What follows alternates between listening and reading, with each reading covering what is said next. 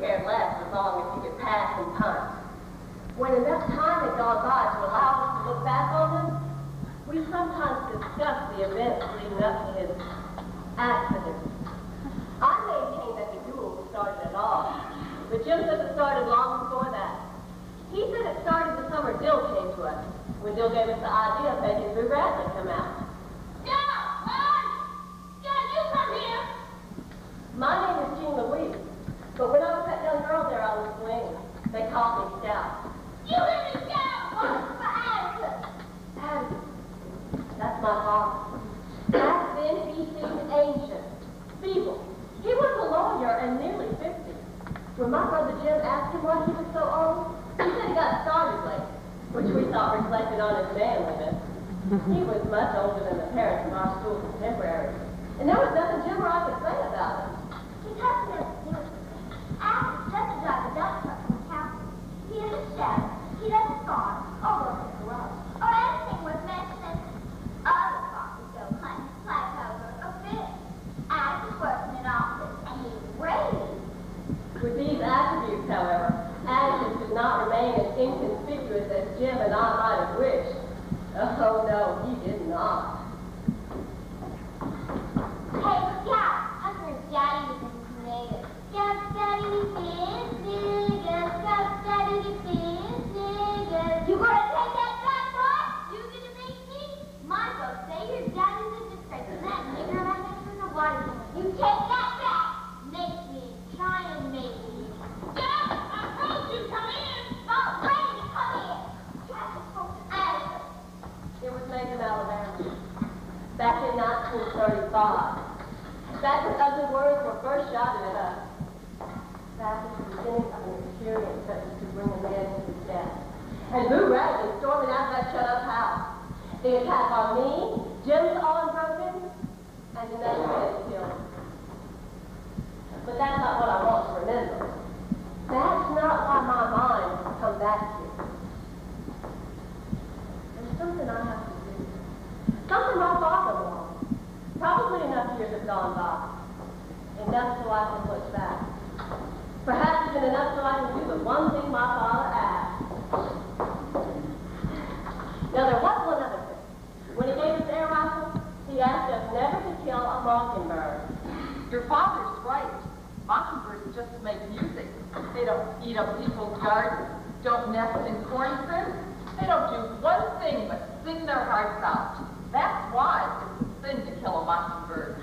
Miss Bobby, this is old Mockingbird, ain't it? Then you're longer than the town. No, I mean, folks on the street are all over. Jenny's the only children. Miss Rose is close on 100, and Miss Crawford's old, and so are you and Atticus. We're not being wheeled around yet. Here's your father. You're lucky. You and Jem have the benefit of your father's age. If your father was 30, you'd find life quite different. Sure would. Atticus can't do anything. You'd be surprised. There's life in him yet. What can he do? Quite a lot. Seems to me you'd be proud of him. Why? The way some folks started to go on, you think he was running still. That's big again. We lived over there on the main residential street. Atticus, Jim and I, plus Calpurnia, our cook who raised us. Jim and I found our father satisfactory.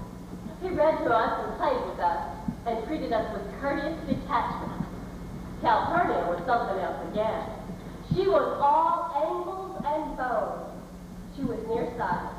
She twisted. You come in and watch her before your father gets home. I said I wasn't ready. Your brother's already washed. Why don't you behave as well as Jane? Because he's older than me, you know it. Calpurnia's hand was wide as a bed flat and twice as hard. Our battles were epic and one-sided. Calpurnia always won. My mother died when I was 2, so I never felt her presence, her absence. But I felt Calpurnia's tyrannical presence for as long as I can remember. The water's too hot. Keep slow. Even in 1935, Macon, Alabama was already a tired old town.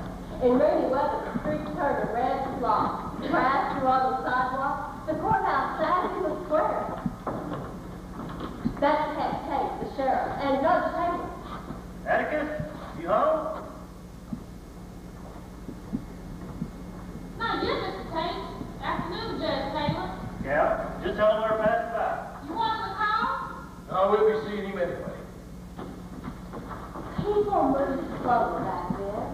And somehow it was hard. A day was 24 hours long, but seemed longer. There was no hurry. There was nowhere to go, nothing to buy, and no money to buy it with. Lack of money is no excuse to let a place go like that. Well, at least they could cut the Johnson grass and rabbit tobacco, but of course they're rabbit. Miss Bethany Crawford, a neighborhood girl. According to her, everybody in Macon has a street. A drinking street, a gambling street, a mean street, a fun street. When no Atkinson minds his own business, every third Merriweather is morbid. The truth is not in the Delafield. All the boosters walk like that. Why, Mrs. Gray sips gin out of a Lydia E. Tinker bottle. It's nothing unusual. Why, her mother did the same. She was also your principal source of information on Boo Radley.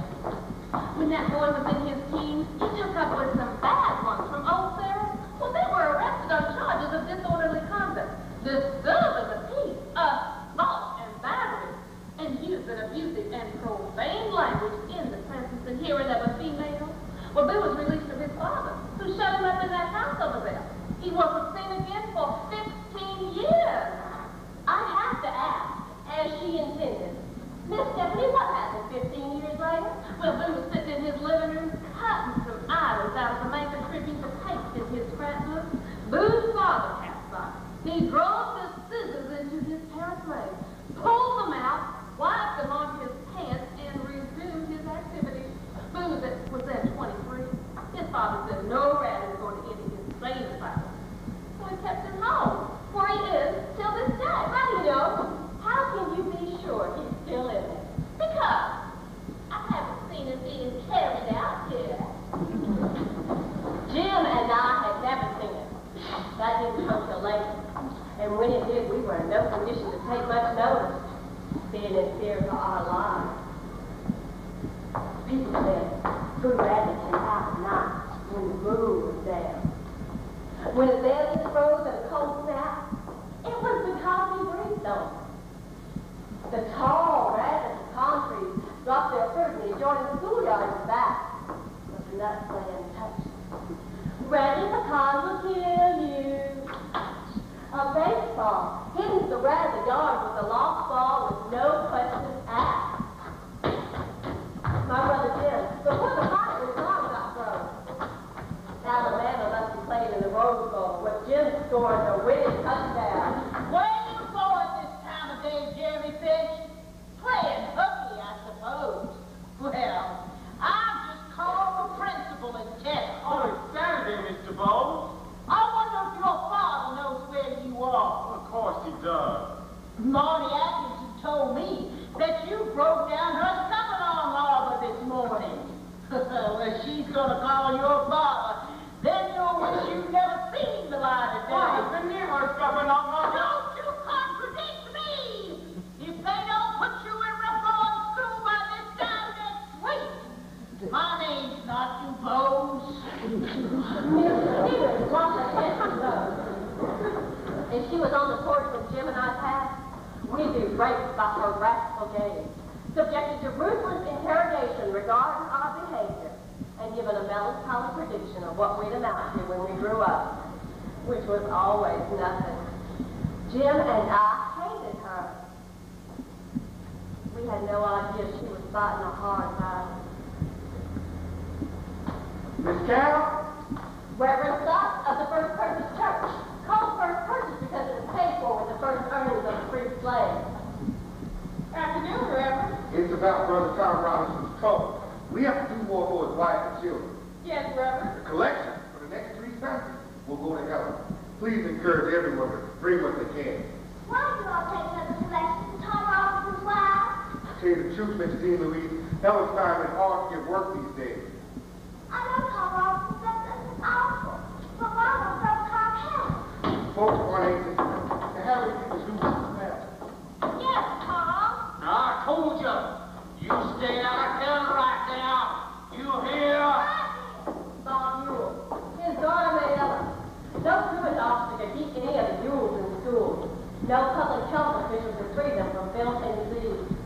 In good times or bad, they lived off the county. In a cabin by the garbage dump near a small Negro settlement. And the only thing Bob Drew could hold on to that made him feel better than his nearest neighbors was that if he washed with lye soap in very hot water, his skin was white. Why'd you stop talking? Those are just the fumes. Remembering it now, I'm not surprised they stopped talking. Well, I have lots more calls to make. If I haven't seen me, I'll see you Sunday, Sister Cal. Hi! Cal, what did Tom do? You mean what they said you did?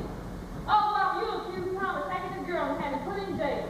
But everyone would like to know you did. You think Rose would be glad to hire Tom's wife. Cal, what does it mean he attacked her? You have to ask Mr. Finch about that. You hungry? I have to think it out.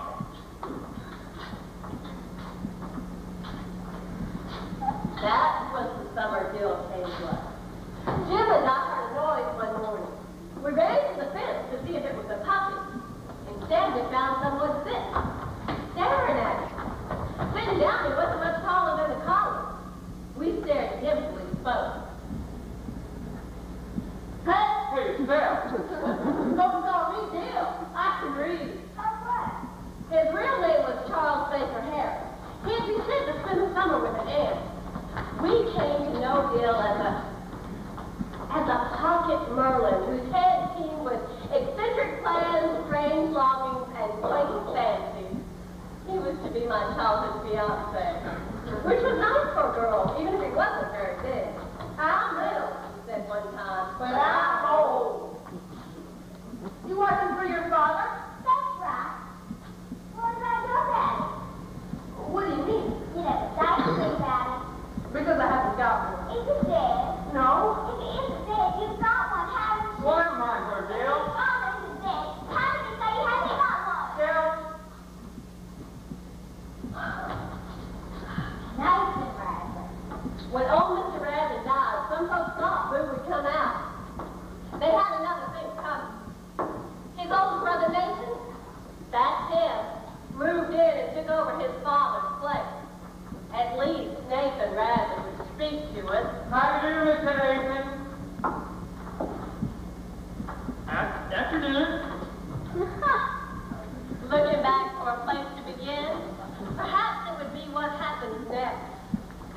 Now, Blue Rabbit, and they're all fine. I wonder what he does.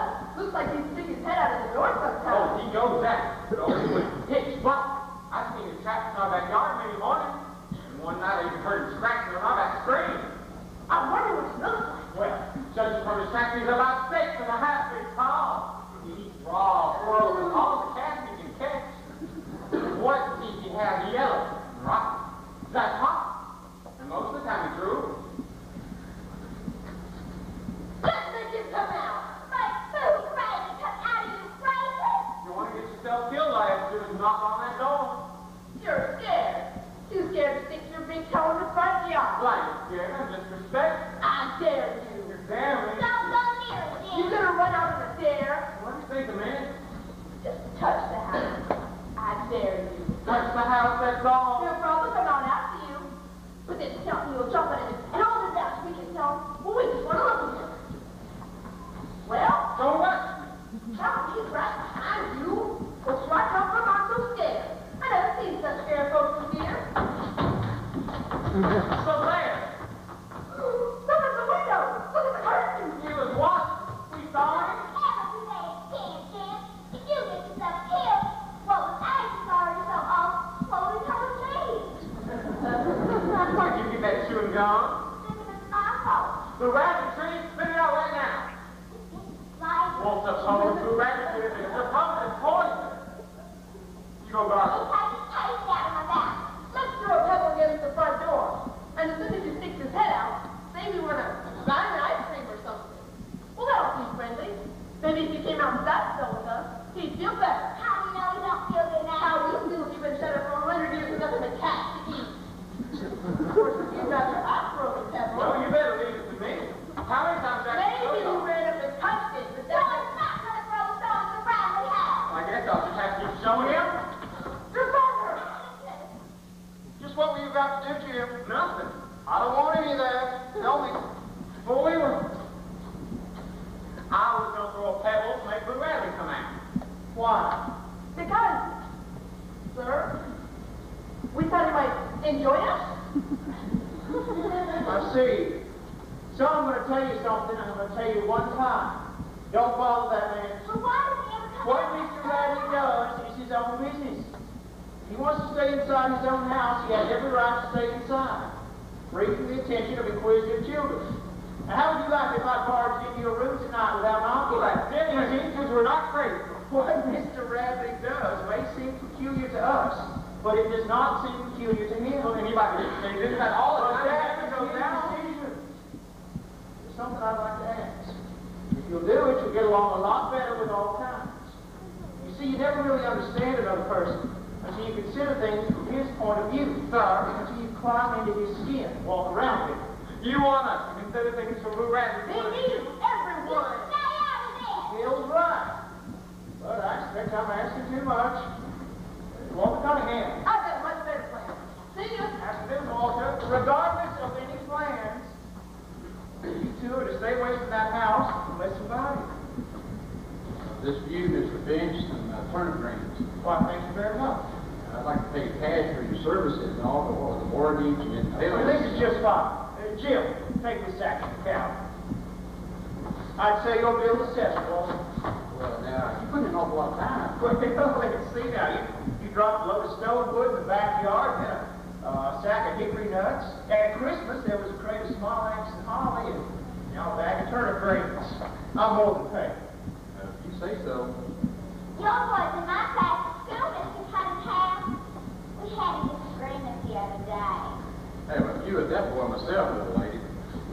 I didn't actually beat him up bad. He can't learn to defend himself against a girl, I guess he just has to learn to take it. Much obliged, Mr. Finch. Anytime I can be of help. Why do you have the stone wood and turnip greens? Because that's the only way we can. Are we cold? We are indeed. Cold as Cunningham? Not exactly. You see, the Cunninghams are country folks, and this depression's hit them the hardest. And what was your trouble with my client's boy? He said some things I didn't like. I rubbed his nose in the dirt. Not very ladylike. What did he say? Things that I think we should have a talk. I've been watching you to get home. Well, Dad, hold on to it, son. Not today. Why is you going out for the football game for the Methodist? What game? It's not till fall, everyone's already talking about it. You see, it's for fundraising. The Baptist, times the Methodist, a game of touch football. I'm afraid I wouldn't be much help here. Well, every other person in town father's going to be playing. Except yours. Every other father's going to. I'd break my neck. It's tough. I'm too old for that sort of thing. Well, Harrison, could you show Captain Hershey our air office later? I mean, I've told you, you'll have to wait for your Uncle Jack. He can really show it. Can you show it? I'm not interested in guns. he's not interested in anything. Now you have to go chase after it. Jim, why do folks go down to the path? What folks? Yonder from Finch, there's Mr. Phillips. Oh, he gives them nice front loose to rip up the countryside. Why is that? Exactly where they are, Scout. Ask him a football. Someone call? I was meaning to ask. Do you say niggas? Of course I do. Don't say nigger, Scout. That's common. So everybody at True says. From now on, it'll be everybody less woman. All Lord, Hispanic, Negro. They do. Why do you feel like it sounds like you're doing something awful? You're not old enough to understand some things yet, Scout. But there's been a lot of high talk around town that I shouldn't do much about defending Tom Robbins. But I'm going to defend that man. If they say you should, why are you doing it? Well, the main reason, if I didn't defend him, I couldn't hold my head up. I couldn't even tell you or Jill not to do something again. You mean killing me when you have to mind you anymore? That's about right. Why? Because I could never ask you to mind me again. Every lawyer gets at least one case in his lifetime that affects him personally. This one's mine, I guess. Are we gonna win? No, honey. Why even bother trying? Simply because we were whipped 100 years before we started, there's no reason not to try to win. You sound like some old Confederate. We're not fighting the Yankees. We'll be fighting our friends. But you just remember this. No matter how bitter things get, they're still our friends. This is still our home. Is there something you want me to do, Ashton? Keep your head. Even if things turn ugly. I just hope you can get through what's coming without catching Macon's usual disease. Reasonable people go stark raving mad when anything involving a Negro comes up. It's something I don't pretend to understand. Tom Robinson has nothing pretty at all. Goes to the essence of a man's conscience. Suppose you're wrong about it. You say? Well, most people think that they're right and you're wrong. And they're entitled to think that. They're entitled to full respect for their opinions. But before I can live with other folks, I've got to live with myself. What does that mean? There's one thing that doesn't abide by majority rule. That's a person's conscience. Jim, hi. I thought I had interesting information to pass along to Jim. Apparently, I thought it was more complex than we realized. Certainly, this new aspect of his legal practice was more interesting than doing papers in an office. I found my brother unresponsive. Probably the Tom Robinson case wasn't quite as new to Jim as it was to me. Thinking back on it now, probably it was abuse from older boys that made Jim so eager to involve his father in sensible community activities, such as the game of touch football. All such invitations were politely declined. Then a few weeks later, something happened. Something that would make our lives even more of a puzzle. Tension in the town of the approaching trial was getting drummed tight. But what happened had nothing to do with that. It had to do with a liver-colored bird dog named Tim. I tell you, something's wrong with that dog. Hey, dog, you come out there? What is it, Jim? I can't come out here every time you want me. What's wrong with that dog down there? I ain't got time to wrestle the dog's foot right now. No, Callie, he's sick. Something's wrong with him. Trying to get his tail? No, he's doing like this. You tell me the story, Jim, then. No, Callie, he's going this way. Right? Well, he's just moseying and he's walking fast. Well, I'm calling that you get in off the street. Come on. It's not even inside. Operator, hello, Miss Gilbert. Please give me Mrs. $50 right away. Mr. Big, this is Cal. There's a man out there in the piece. Jim said he's coming this way. Yes, yes, sir. Well, what's that you say? In a minute. Miss Gilbert, I'm still talking to Mr. Big. Can you call Miss Crawford and Miss Anderson and whoever got a call on the street tell them a man out coming? Please, man, hurry. What about the rabbits? They got a phone? Well, they wouldn't come out anyway, Scout. Not enough. I better go call. Oh, no, Scout. You get back on that porch and you stay. I just want to check the president. You stay back. She's not scared one bit. Well, I don't see Cal. I just ain't know. There he is, Cal. He's coming this way. Get back. Come on, get back on the porch. And Tim don't let her. He's coming now, Mr. Bradley. You always pick on me. You haven't come. He's really close now. What's that? Find the keeper. Where's blind? Where I found the chewing gum. That on my home. The rabbit tree? What's inside? 2 pennies. All the Well, done. they're Indians. They must have real good luck. That's why it's so valuable. Why would anybody leave They're that? not. I just thought that there. Oh, Tim wasn't like his left leg, sure than his right leg. We assumed Atticus returned to competent authority to handle this dangerous situation, and our assumption was to prove correct. When our father arrived, he was accompanied by the sheriff. Oh, Atticus, stay on there, look, son. He's back behind the ground of the country. Not running, is he, Cal? No, Mr. Heck, he's in the twitching stage. Well, usually they go on a straight line, but never can't tell. The slope will probably put him back on the road. I thought maybe those junkies rushed they focused him out. There he is. He's got it all right, Mr. Finch. Well, is he looking for a place to die, Mr. Heck? Oh, he's far from dead, Jim. He ain't got started yet. He's within range, Heck. You better get him before he goes down the side street. Those noses around the corner. Cal. No, he's back. Well, if he comes close, I don't know until he goes in. we want to watch the sheriff. It was right then the most astonishing thing happened.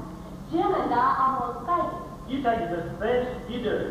We thought the sheriff must have lost his Don't mind. waste time, Heck. Go on. Mr. Finch, the one-shot John. Don't just stand there, Well, Heck. look where he is. For God's sake, Mr. Finch. I can't shoot that well, and you know it. I haven't shot a gun in 30 years. I feel mighty comfortable if you did now.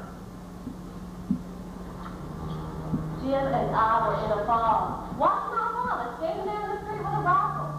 Others watched it too, but we didn't know it then. It didn't make any sense at all. It was utterly beyond belief. We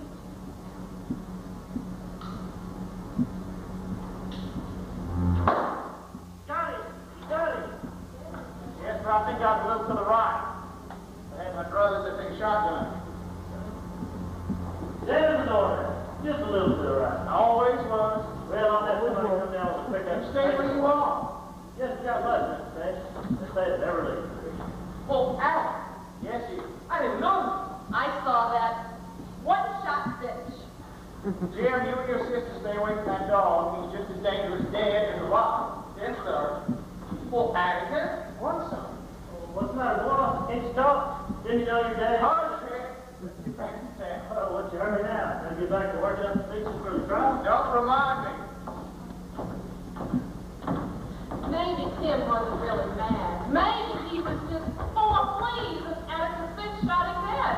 if that Tim was still coming up the street, maybe you'd be singing a different tune. Well, maybe I would. I'll admit I felt safer when I saw Atticus take up the rifle. Did you see him, Scout? All of a sudden, it's like that gun was a part of it. And he did it so fast. Got to him released 5 minutes like he did anything. Well, now, Miss Jean Louise, still think your father can't do anything? Still ashamed of him? No, ma'am. Forgot to mention the other day, he was a dead shot in Macon County. Dead shot. Something for you to think about, Jim Finch. Why, when he was a boy, his nickname was Old One Shot. Why, if he shot 15 times and hit 14 dubs, he'd complain about wasting ammunition. Well, how come he never said anything about it? Well, why he never does that now? If your father's anything, he's civilized. Marksmanship like that's a gift of God. I think maybe he put his gun down and he realized God had given him an unfair advantage. Looks to me like he's too proud of it. People like your father never bother about prizing their gifts. This bewildered a bit unsettled our established view about it. It was something to talk over. No, celebrate. But we didn't get far. Well, I have something to tell the school on, maybe. Well, I really don't know if we should say anything about it, Scout. I'd like to find a Cunningham boy right now. Everybody's dad has said he's gotten by him. Well, I reckon if he wanted us to know, he'd have told us. Maybe it's just little time. No, it's something you wouldn't understand.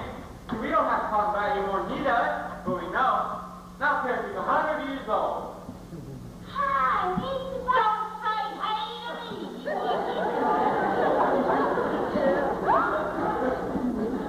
Good afternoon, Mr. Bo.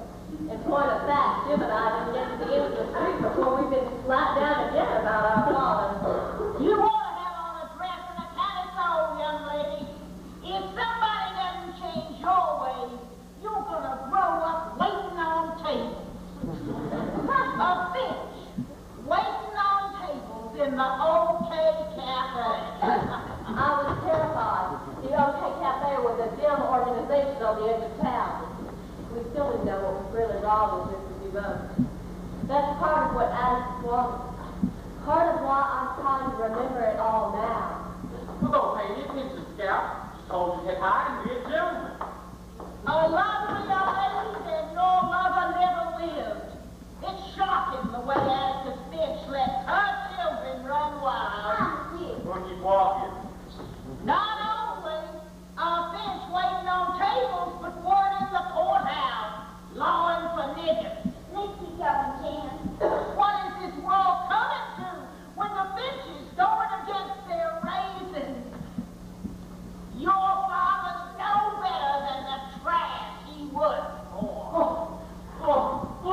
I'll take her. Well, she has no right. Just because I'm sick and tired of everybody. Go home, stay out of this.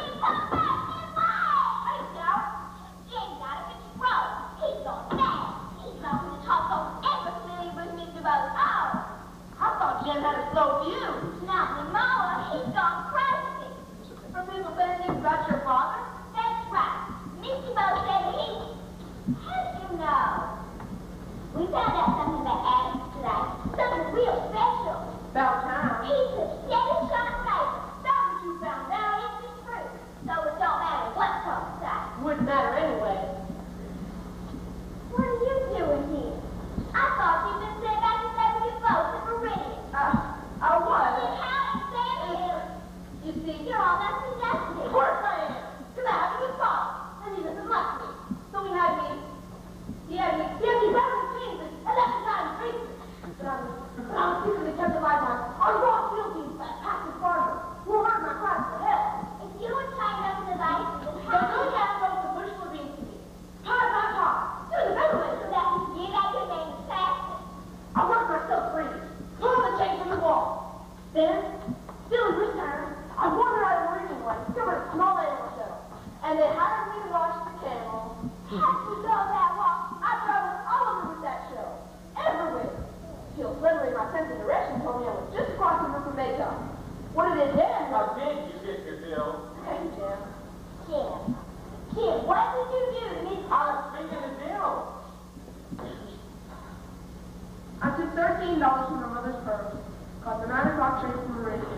got off at the junction, and I walked the rest of the way.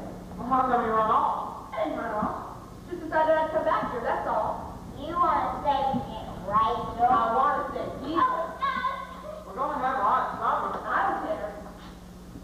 Gee, it's awesome. Maybe you better come back later. I'm not going. Look at me, Jackson. We've got a visitor. Here's Bill. Come back from Meridian. He knows how to walk the catwalk. Bill? Sir? Jim, I had a phone call a few minutes ago. Are you responsible for the damage to those flowers? Well, yes, sir. Why did you do it? Well, Miss DeVoe said you lost the nigger. And that's why you destroyed her garden. Yes, sir. Son, I have no doubt you've been annoyed by your contemporaries about me lauding for niggers, as you say. But to do something like this to a sick old lady is inexcusable. I strongly advise you to go over and have a talk with her. Talk to her? Right now. Go on, Jim. Scout. All right, I'll talk to her. Come straight home after this. I was doing standing up for you. Never thought I'd have trouble with Jim. I thought I'd have more trouble with you. Why do we have to keep our heads anyway? Nobody in school has to keep his head about anything. You'll soon have to be keeping your head about far worse things. Sure, that Rachel didn't mention you were coming She back. doesn't know. Mr. Finch, don't tell her. Tell her. Run away. Don't have to go back to her. And if you have to go back, I'll run away again. Oh, son. Let me do a little telephoning. I'll ask if you can spend the night. Perhaps stay a few days. What's your first?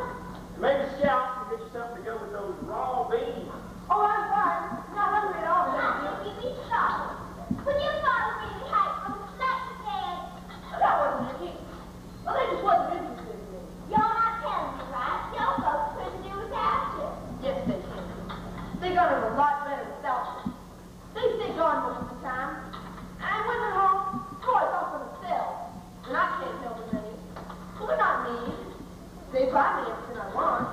But then if, now you gotta go play with it. Well, I must be good. Couldn't get along without you without my help and advice. Well, that's the special thing about your father. It isn't that he's a dead shot. It's that. They did go over to Miss DeVoe and had a talk to Well, her. don't you see why he did that? Because I see why. And Jen will be all right. If I don't say it today, I've got a new plan for bringing out two radicals. Why do you reckon the redhead does run off? Maybe he doesn't have anyone to run off to. For my plan, we'll need a box of leather jars. I'll put one just outside the door. And then I'll go with them down the street. When he thinks he's safe, he'll come out and pick up that leather jar. Then on to the next one, then on to the next. He'll fall like an ant. Then another, then another. That's a lot of leather drops.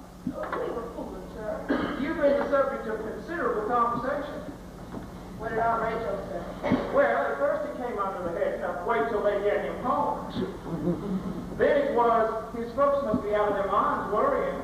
And she went on to that's all the heresy in coming out, and ended with reckon he can stay on for the night anyway. Hey, hear that? But I thought I'd better speak to your parents, so I called them too. What did they say? Couldn't have been more agreeable. They said you can stay on for as long as you're not away. I see. Right. Isn't that right? Sure is. Yes, they were looking all over Meridian for me. No, they thought you were probably stuck in some picture show. Generally, they'd be right, too. We're going to be going through a difficult time, Bill. It'll be a health action with us. Do you mean... It'll be good having you here. There's cotton ginger. Thank you, sir. Thank you very much. Mr. Finch. Ah, more company. Come on up, Ed. Well, I'd rather talk with you down there. Oh. Well, the two reasons why I brought me talking in the front yard, there's the politics. Which is it, Ed? Well, it could be a little both, Mr. Finch. We've got to talk then. So maybe you and Bill can give California a hand. I want to know what's happening. You'll stay here, Bill. Don't get any of me. You can fall me too. They have business. There's no Tom Robinson in the county jail this afternoon. I don't expect no, but I can't guarantee there won't be any. Be foolish, Jack. This is me. I'm just uneasy, that's all. The trial probably begin day after tomorrow. You can keep it till then, can't you? I don't think anybody would begrudge me a client with times this on. That old Sarah Bunch, you know how they do when they get shitty up. Are they drinking? Could be. I don't know why you touched it. You got everything to lose. Do you really think so? Yes, I do, actually. I mean, everything. Yeah. That boy may go with the chair, but he isn't going until the truth is told. Okay, And you know as well as I do what the truth is. well, I just thought I'd keep you informed. I appreciate it, man. Thank you. All right, well, take care of yourself. Don't worry.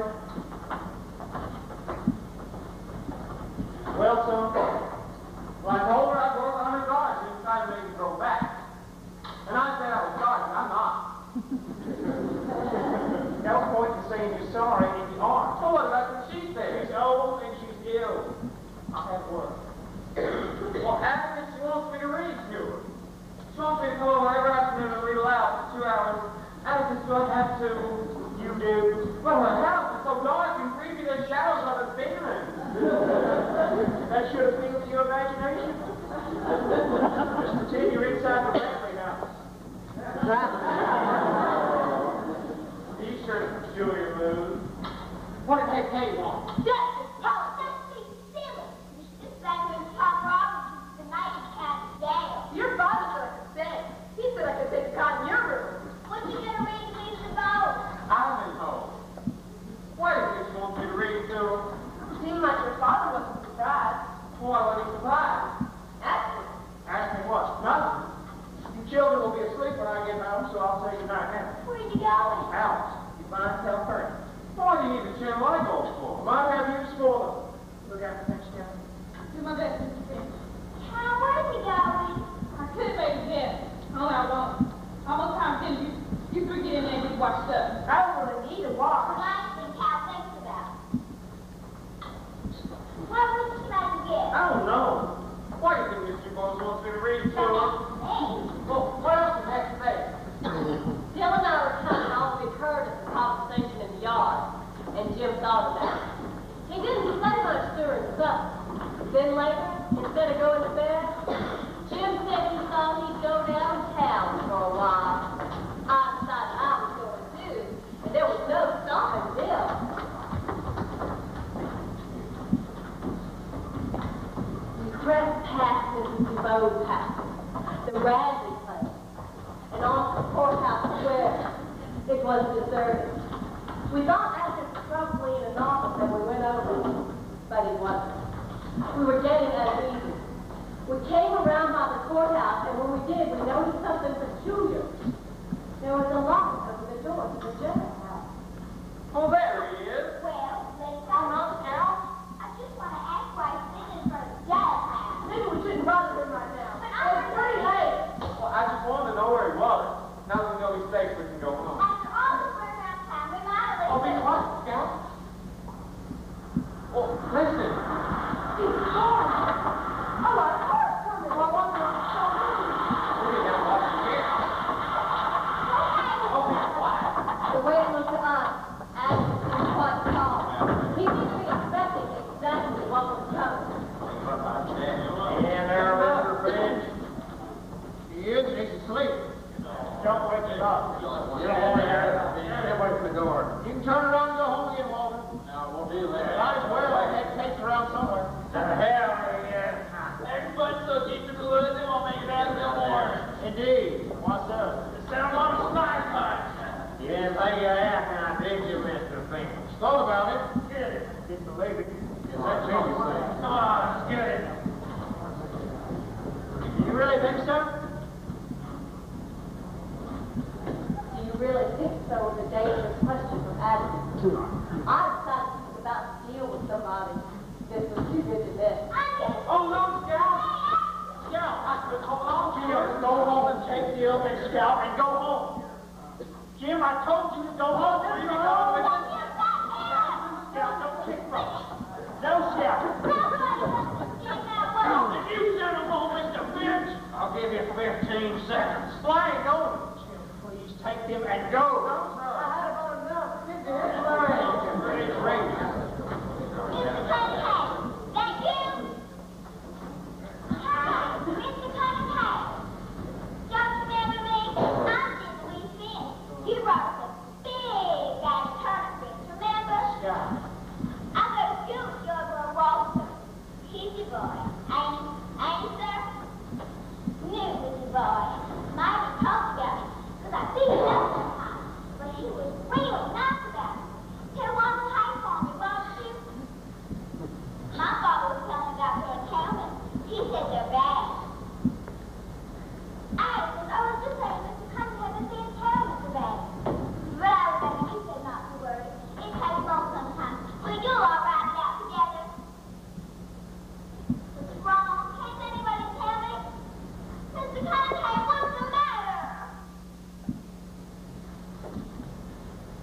that little lady. And I'll tell my boy he said, hey. Let's stay out here, boys. We're going home. Wait.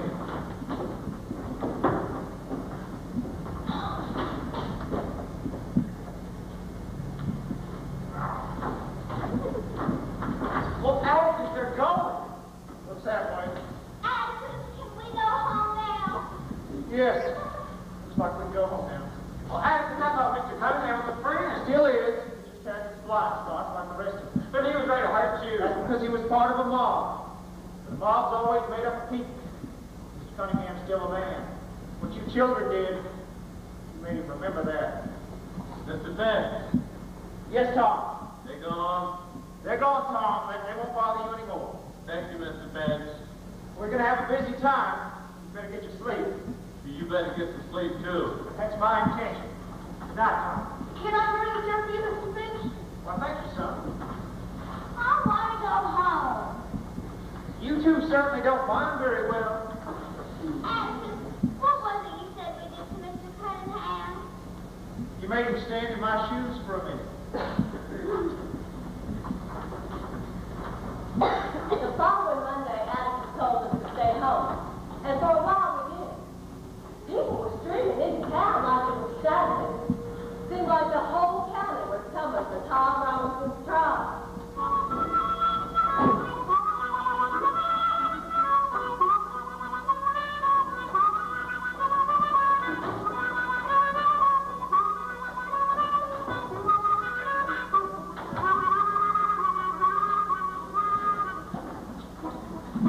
When Jim and Jill and I got to the courthouse square, we found it covered with picnic cards. Apparently the trial was to be a gala occasion. There was no room at the public kitchen rail.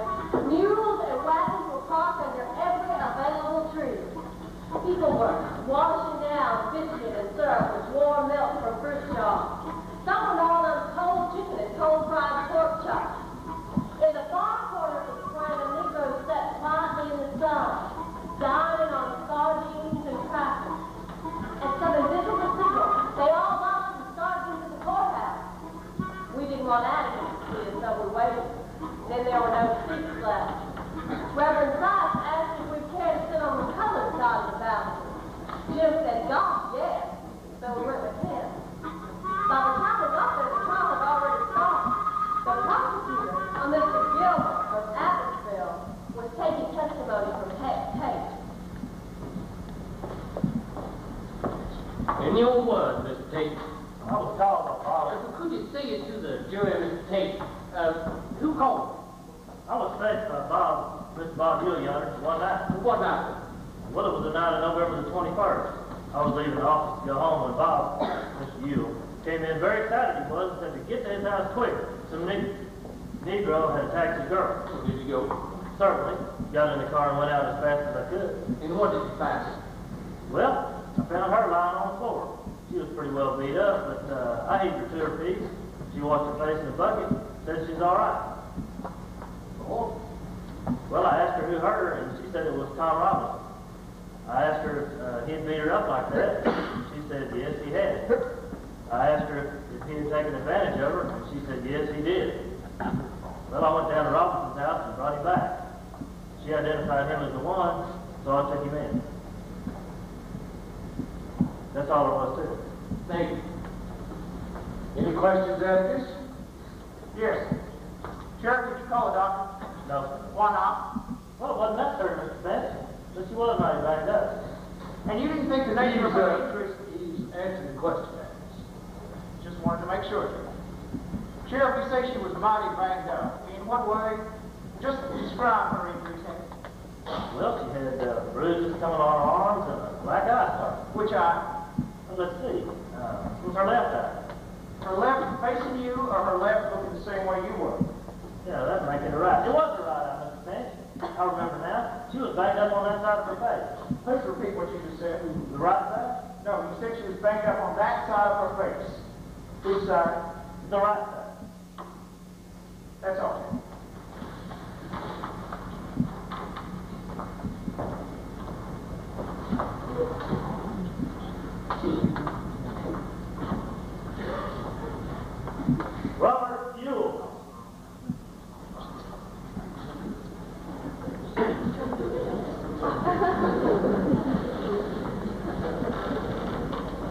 scout troop, whole troop, another bunch of troops, the house of God. So help me God.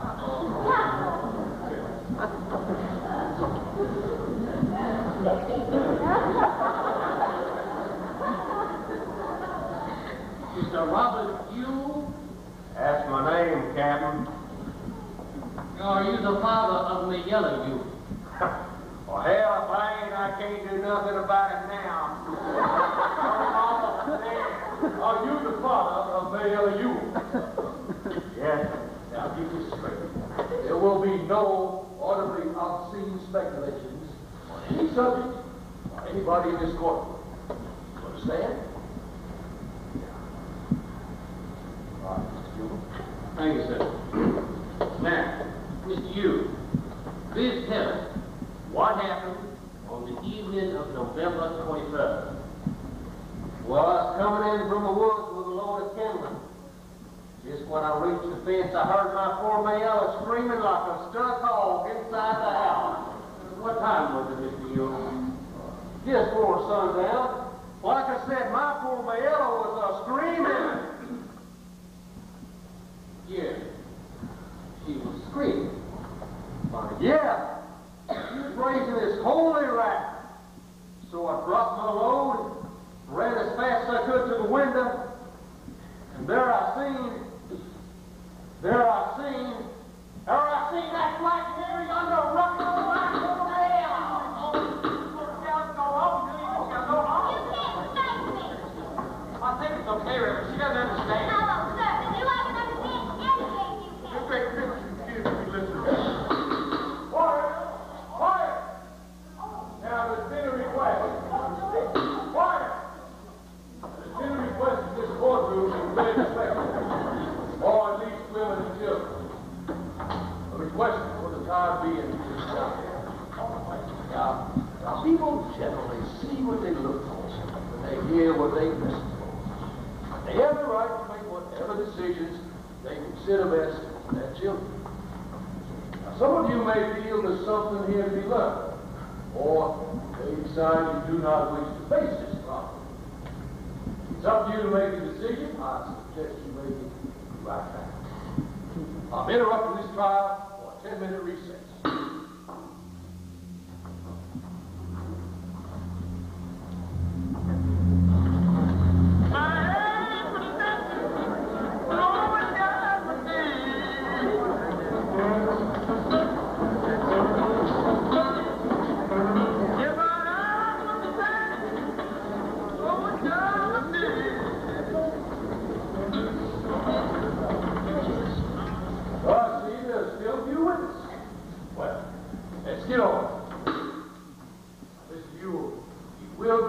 Testimony within the codified Christian English usage. That's possible. Proceed, Mr. Gilman. Well, where we... Mr. Ewell, did you see the defendant attacking your daughter? Yes, I did. Thank you, sir. Mr. Hugh, you said you were at the window. Yes, sir. Did you have a clear view of the room? Yes, sir. How the room looked? All strung about, like there'd been a fight. And what did you do when you saw the defendant? Well, I ran around the house, but he ran out the front door just ahead of me. I saw who he was, but I was too distracted about my poor Mayella to go after her. She was in the house, just a-screaming. Then what did you do? I ran for Hank as quick as I could.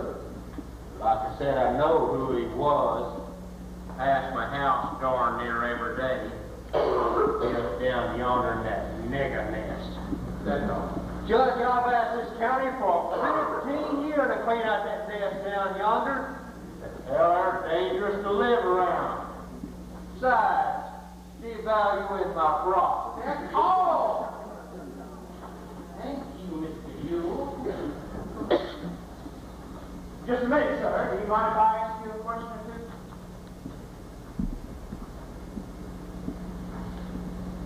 Sure, Mr. Finch. Go right ahead. Thank you, Mr. Ewell.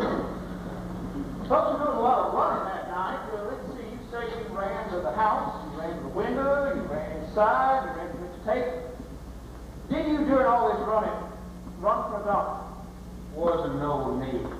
Didn't you think the nature of your daughter's injuries warranted immediate medical attention?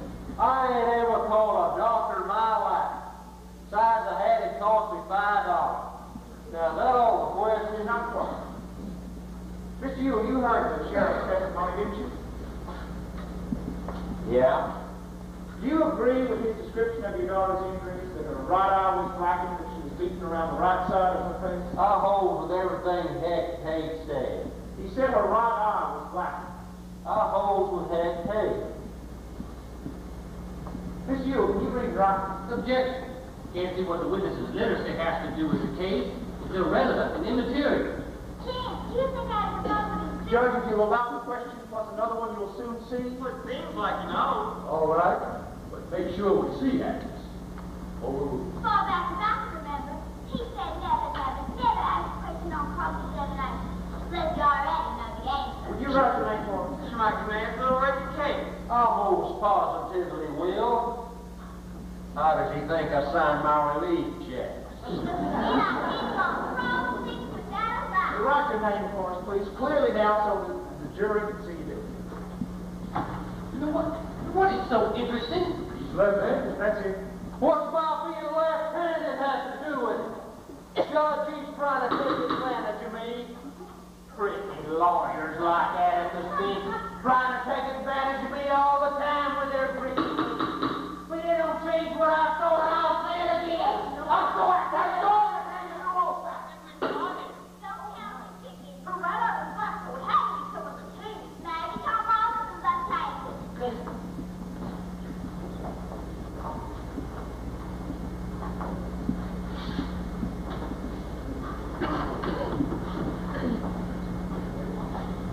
Stay up, Lieutenant Ewell.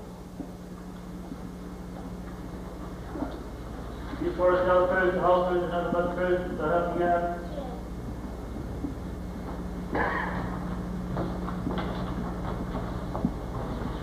Now, please tell the jury, in your own words, what happened on the evening of November 23rd.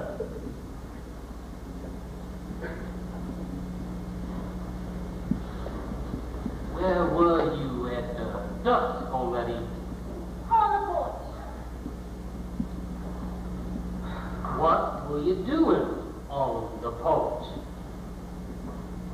Now, just tell us what happened. You that gangster? What are you scared of? What? Him. Someone had doing me like he done Paul. Making him out left-handed. How old are you? 19 and a half. I see. Well, Mr. Finch has no idea of scaring you. If he did, I'm here to stop him. Now, you just sit up straight, tell us what happened. Well, I was on the porch and he came by. And you see, there was this old strip road in the yard. Pocket's line trying to chop us for kindling. She told me to do it while I was off in the woods, but I wasn't feeling strong enough then. So he came by. Now, who is he? That yonder, Robinson. Then what happened? I said, come here, boy, and what's up the sheep rope for me? I got a nickel for you. So he came in the yard, and I went in the house to get him a nickel. Oh, I knew he was at me. He got me around the neck. I fought, but he hit me again and again. Go on. This is finished with me. Now, did you scream and fight back?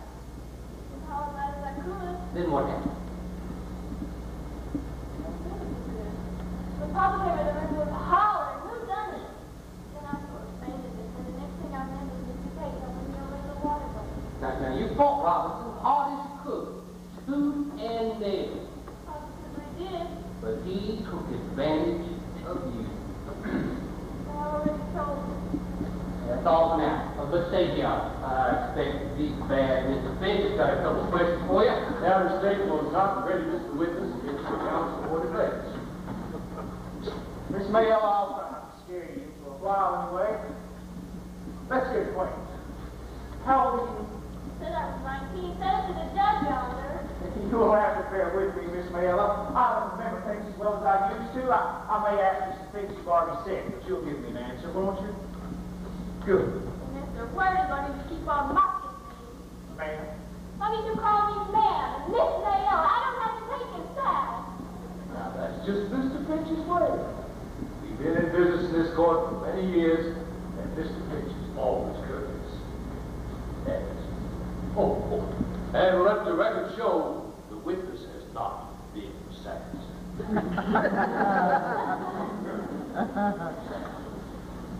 How many brothers and sisters have you? 7. Are you the oldest? Yes. How long has your mother been dead? A long time. How long were you in school? 3 years. Don't know. Miss Mayella, a 19-year-old girl must have friends. Who are your friends? Friends. Don't you know anyone here your age? Boys, girls, just ordinary friends? You making fun of me again, Mr. Finch? Do you love your father, Miss Mayella? Love you? What do you mean? Well, is he good to you? Is he easy to get along Probably 7 weeks. with? 7 weeks. I said he just told me. Except when he's drinking, when he's riled. Does he ever beat you? Answer the question, Miss Mayella. Paul never touched the hair on my head. We've had a good visit, Miss Mayella. Now we're going to get some case. You say you asked Tom Robinson to come shop of, what was it? A Dipperol, an old dresser. Was Tom Robinson well known to you? What do you mean? Did you know who he was? Where he lived? I knew who it was. He passed the house every day. Was this the first time you asked him to come inside the fence? Was this the Yes, first it was. Didn't you ask him to come inside the fence before? I did not. I certainly did not. You didn't ask him to do odd jobs for you before. I might have. Can you remember any other occasions? No. All right. Now what happened? You say Tom Robinson got you around the neck, is that right? Yes. You say he caught me and choked me and took advantage of me, is that right? That's what I said. You remember him beating you about the face? You're sure enough he choked you all the time you were fighting back. Remember, you kicked and fought. Do you remember him beating you about the face? It's an easy question, Miss Mayo, so I'll try again. You remember him beating you about the face? No, I don't recollect him. He hit me. I mean, yes, I do. He hit me. Was your last sentence your answer? Yes, he hit me. I just don't remember. I said it all out in so fast. Now, don't you cry, young Let woman. her cry if she wants to, Judge. We've got all the time in the world. Give me a damn mouth, will you? Answer any question you got. That's fine. You more. Will you identify the man who attacked you? I will. That's him yonder. Tom, stand up. Let Miss Mayo have a good look at you. Is this the man, Miss Mayo? Yeah, Lex is an army cripple. He got caught in cotton field with the voice. Tore all the muscles loose. He like to bled to death. Is this the man who attacked you? It certainly is. How? I don't know, Alice. I don't have to know Lord, that. objection!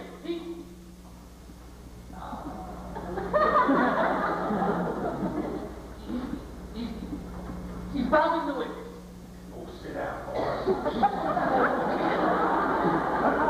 Miss Mayo, you testified that the defendant choked and beat you.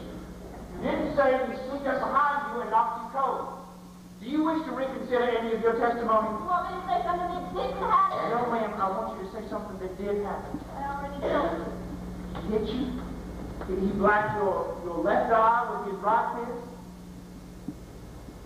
Well, I just glanced off. That's what I did. I just glanced off. Strong young girl, why didn't you run? I tried to. And you were screaming all the I time? certainly was.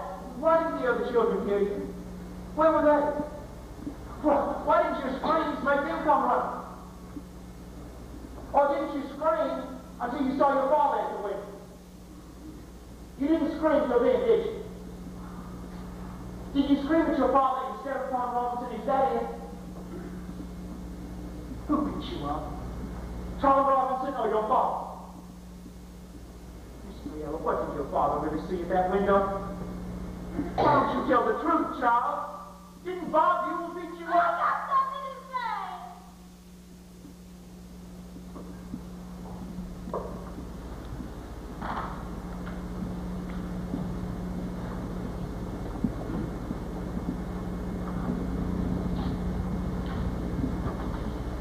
You want to tell us what happened? I got something to say that I ain't gonna say no more. That bitter young took advantage of me. And if you bartend me do it, don't want to do nothing about it, you're all you're a stinking coward. Stinking coward is one of you. And you're taking in. You're mad and this may other you're nothing in the spirit.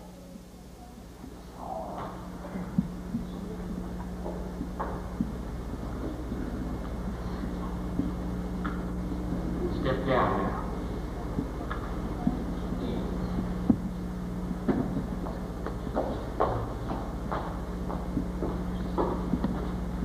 Sir, the steak bread.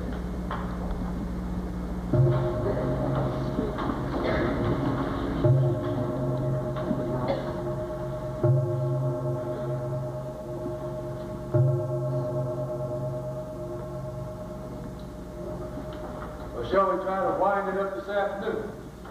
How about it, Atticus? I think we can. How many witnesses you got? One. Well, all. I called Tom Robinson.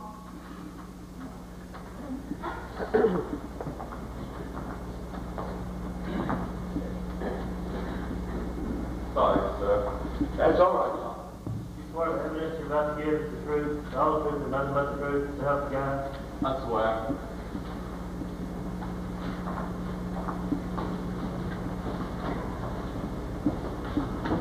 And you're Tom Robinson, 25 years of age, married with 3 children. You've been in trouble with the law once before. 30-day sentence for disorderly conduct. What did that consist of? I got in a fight with another man. He tried to cut me. But it wasn't much. Not enough to hurt. You were both convicted. I had to serve because I couldn't get a fine. The other fellow paid his. Were you acquainted with Mayella Violet Ewell? Yes, sir. I had to pass that place going to some fields every day. Whose field? I worked for Mr. Lenz-Galeotti. You had to pass your place to get to work. Is there any other way to get in? No, sir. None that I know of. Tom, did she ever speak to you? Yes, sir. She speaks to me. I tip my hat when I go by. One day she asked me to come inside the fence and bust up a ship rope. When did she ask you to chop up the shipper rope? Mr. Finch, it was way last spring. And after I done it, she said, well, I reckon I have to give you a nickel on it. I said, no, ma'am, no charge. And I went home. That was way over a year ago, sir. Did you ever go on the place again? Yes, sir. When? I went lots of times. Under what circumstances? Why did you go inside the fence lots of times? She called me in. Seemed like every time I passed by yonder, she had something for me to do. About the tent and toting water for her. Were you ever paid for your services? No, sir. Not after she offered me the nickel the first time. But I was glad to do it. Seemed like Mr. Ewell and the children didn't help her none. I know she didn't have no nickels to spare. Where were the other children? But they were always around. All over the place. Would Miss Mayella talk to you? Yes, sir. She talked to me. Did you ever, at any time, go on the Ewell property? Did you ever set foot on the Ewell property without an express invitation from one of them? No, sir, Mr. Finch. I never did. I wouldn't do that, sir. Tom, what happened to you on the evening of November 21st? Mr. Finch, I was going home as usual that evening. When I passed by the Ewell place, Miss Mantle was sitting on the porch like she said she was. seemed real quiet, like I didn't quite know why. She called me to come and help her, and I went inside the fence and looked for some tinning to work on. I didn't see none. She said, "No, I got something for you to do inside the house. The old door is off the hinges." I said, "Miss Miller, you got a screwdriver?" She said she had. And I went up the steps. She motioned for me to come in. And I went in and looked at the door.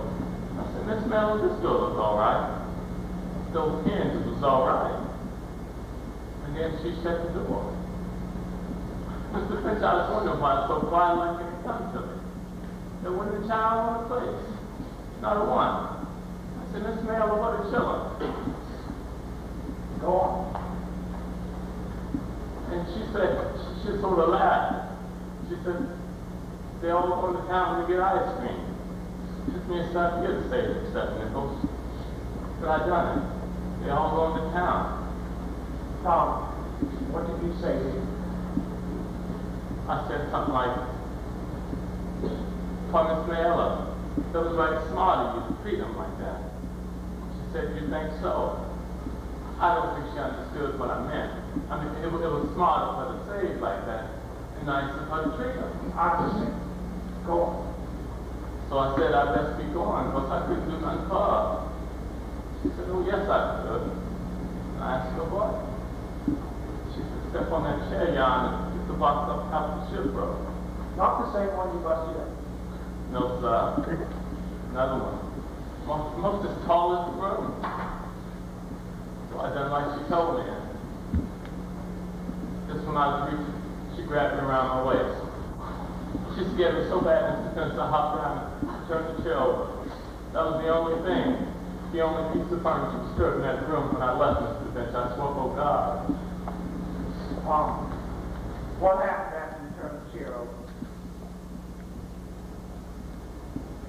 Tom, you sworn to tell the whole truth. What happened after that? Answer the question. She sort of jumped at me. Jumped. Wow. No, sir.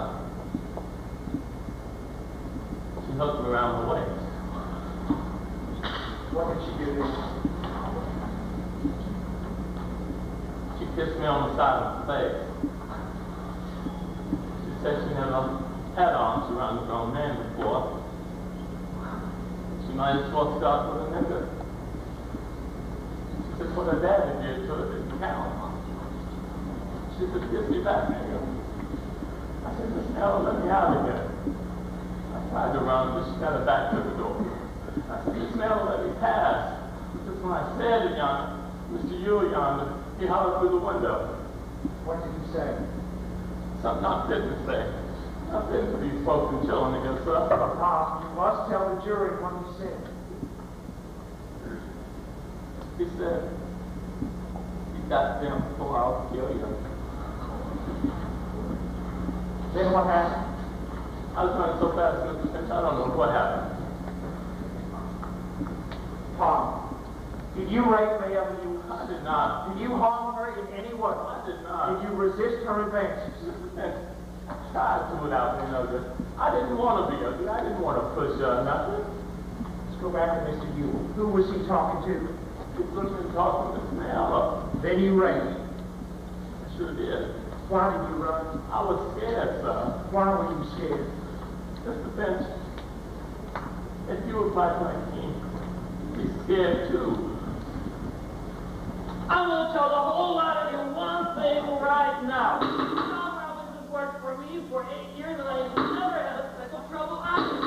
Not one speck. Now that's enough out of you, indeed. You have something to say. You can say it, I know. Talk time. You will disregard the talk about Lake Deep. All right, Mr. Gilman. You got 30 days for disorderly conduct, Robinson. It was a misdemeanor and it's in the record, Judge. Witness will answer, though.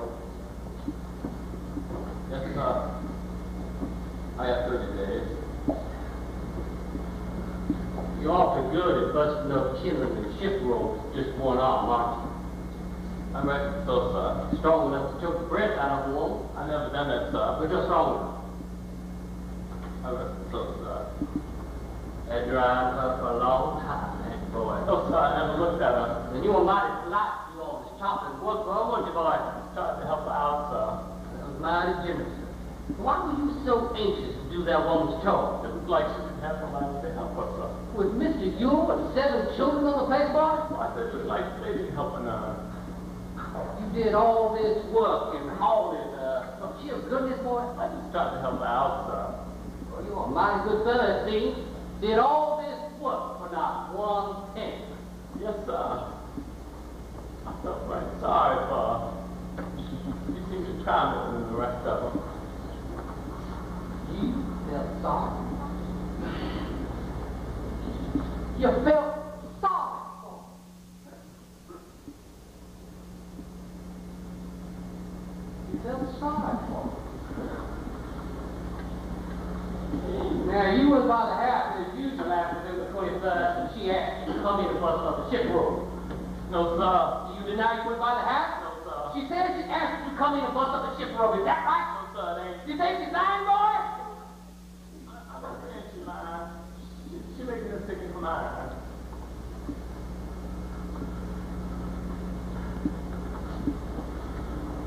Tell me, boy, why'd you run away? Scared, sir. If you had a clear conscience, boy, why were you so scared? Like I said before, it wasn't safe for a black man to be in a fix like that. Yeah, but you weren't in a fix. You testified you were resisting her advances. Or were you scared she might hurt you from these buck-like people? No, sir, I'm scared I'd be important like I am now. Scared you'd have to face up to what you did. No, sir, scared I'd have to face up to what I didn't do. You being impudent to me, boy. I just don't see. Go with Bill. You better take him out of here. Looks like he's a little thin-eyed. You better take him outside, Mr. Louise. Bobby, come on. I'm okay. He got you. I'm feeling good. I said I was okay. Come here. Want to see something? Look and see.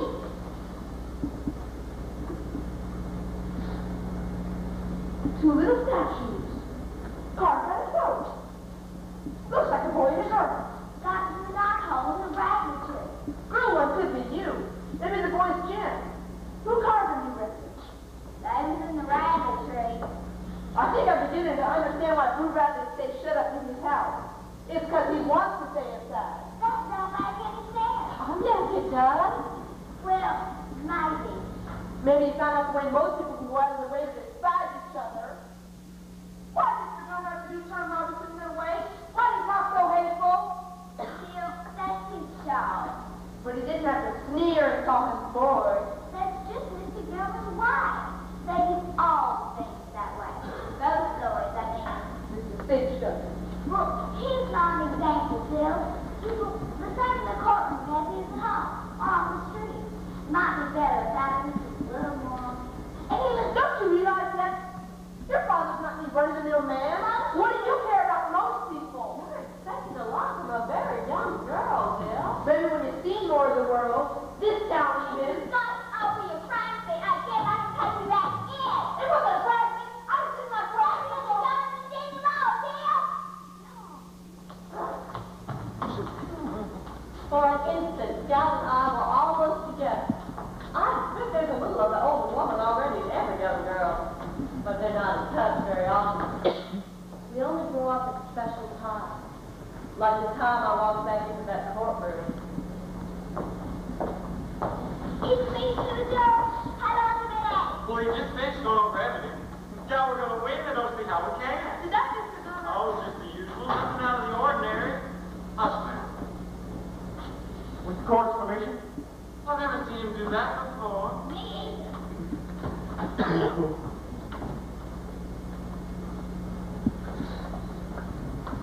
Gentlemen, this case is not a difficult one.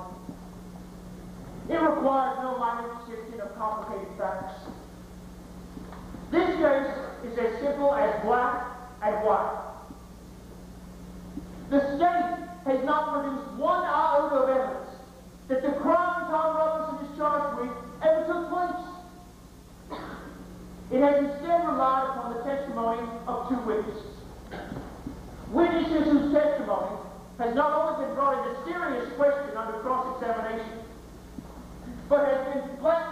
contradicted by the defendant.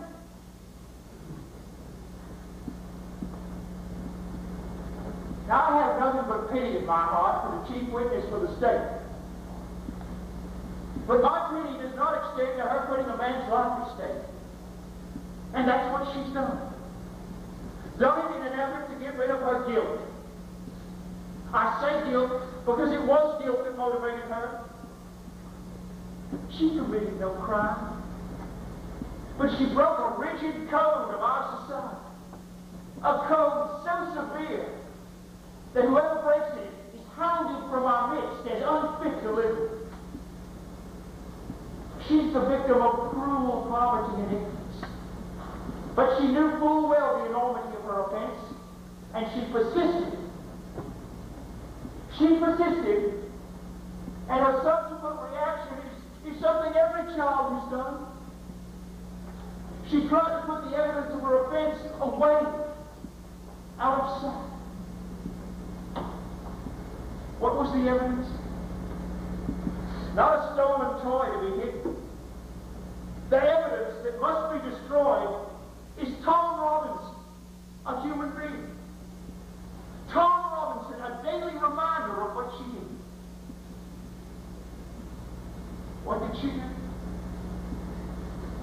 She tempted a nigger. She did something that in our society is unspeakable. She's white, and she tempted a nigger. Not an old uncle, but a strong young black man. No code mattered to her before she broke it, but it came crashing down on her afterwards.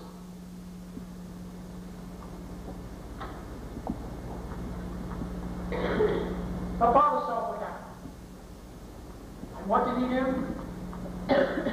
There is circumstantial evidence to the effect that Mayella Ewell was beaten savagely by someone who led almost exclusively with his left hand.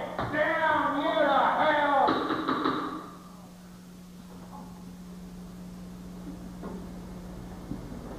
Then Mr. Ewell swore out a warrant, no doubt signing it with his left hand. And Tom Robinson now stands before you, having taken the oath with the only good hand he possesses, his right hand. You lying! Hey, you cut your mouth up, or you'll be fined for the tape.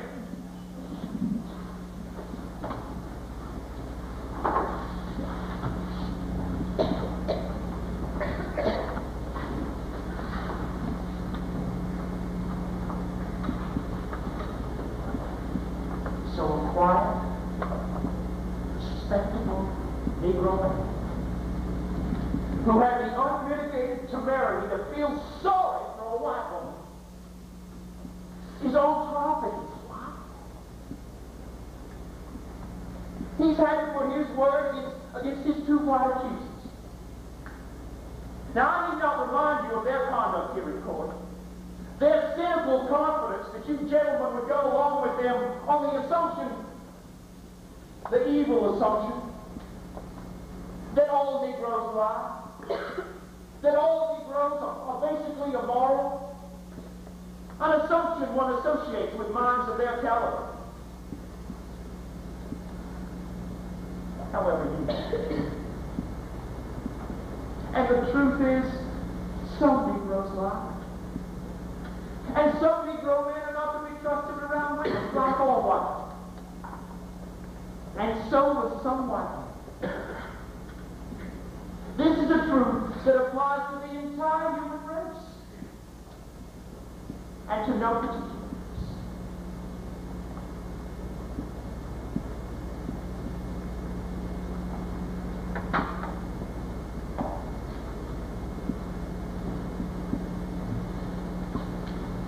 In this year of grace, 1935, we're beginning to hear more and more reference to Thomas Jefferson's phrase about all men being created equal. But we know that all men are not created equal. In the sense that some men are smarter than others. Some have more opportunity because they're born with it. Some men make more money. Some ladies make better cakes. Some people are born gifted beyond the normal scale.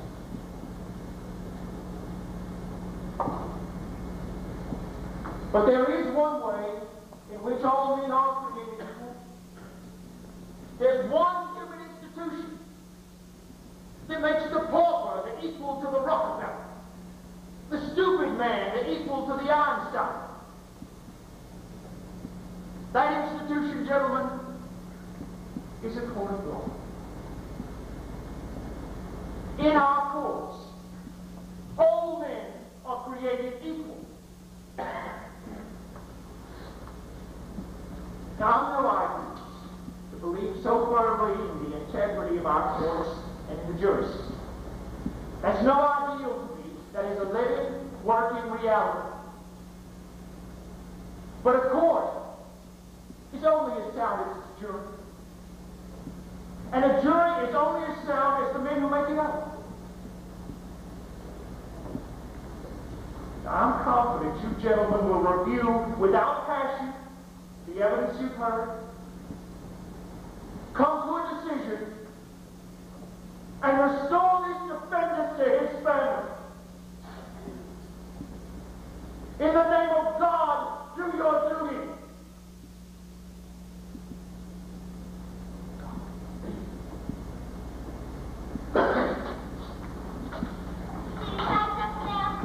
Well, I think he said in the name of God, believe. Look at yonder. It's California, isn't it? Yes, sir. Could I please speak to this, please, sir? It hasn't got anything to do with the trial. What is it? Judge, you said my children, Miss Sam, turned up since noon. Could you let me... They're up here, Atticus. Yonder. Jim? Scout, come down here.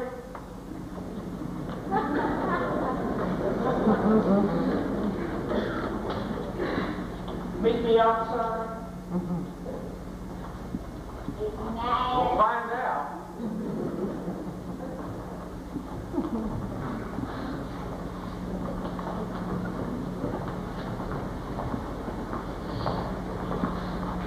We won, haven't we? I have no idea. You've been here all afternoon.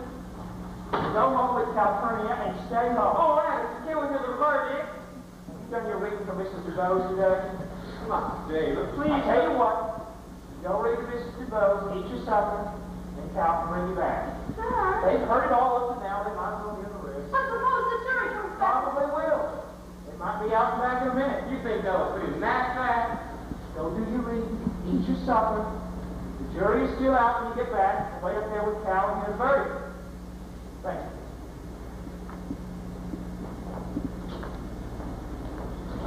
Scared when you're alive. They're out here to the business and all that. Mr. Jill, don't you know that rather than take your little sister to that trial? And Mr. Jill, you better watch out your anger. Ship you back to Maria first thing you know.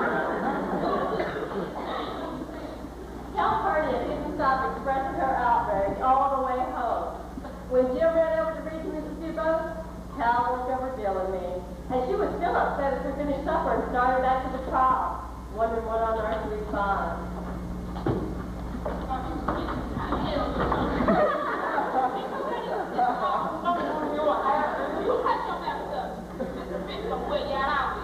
The jury's still out. Well, nobody's moved time. They moved around some when the jury went out. How long have you been out? About an hour. Mr. Finch talked, Mr. Gilman talked, and Judge Taylor charged the jury. How was it? I ain't complaining. He was mighty fair-minded. I thought he was leaving a little bit outside. Made Mr. Ewell so mad he stamped out the wood. Well, Judge isn't supposed to blame either side. Besides, we don't need it because we won anyway. I don't be too sure, Mr. Jim. I never seen any jury decide in favor of a black man over a white Well, man. this case is different. What's all the whispering? That's all you looks like pleased about something. Wonder where that? We found out about the whisper. Atticus had been standing by the window at the end of the corridor outside. Bob Mule came up to him, cursed him, told him he'd kill him if it took him the rest of his life. When Atticus just stood there looking at him, Bob Mule spat in his face.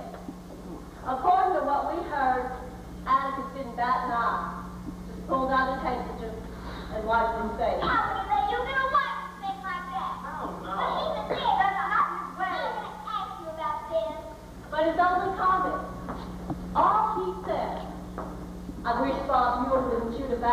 Several hours went by and we waited. I don't think anybody expected the jury to be out so terribly long. Jen, I need a long time. Sure is, Cap. My brother thought it was a favorable indication. Meanwhile, nobody left. Nobody moved around.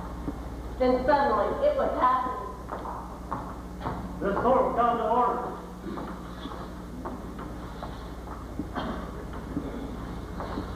Ellen, problem. Scout, look at the jury coming in. What about it? They're not looking at the defendant. What does it mean?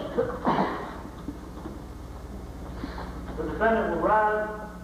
What does it mean, Scout? Y'all better see. See what? Hush.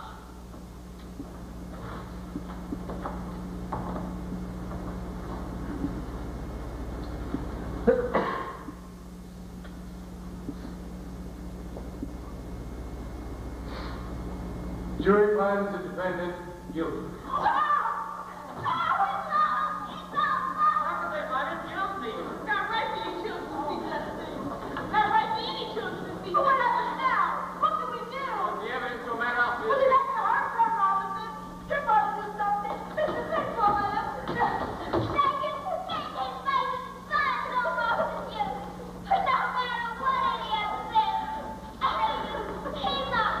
Stand up, Mr. Louis.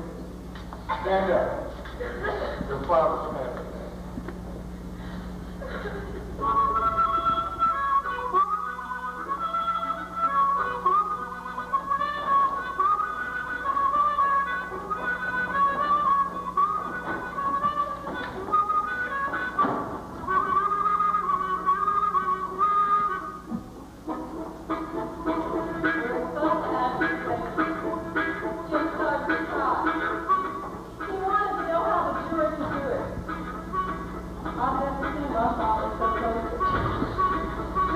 I don't know who told us, but they did it.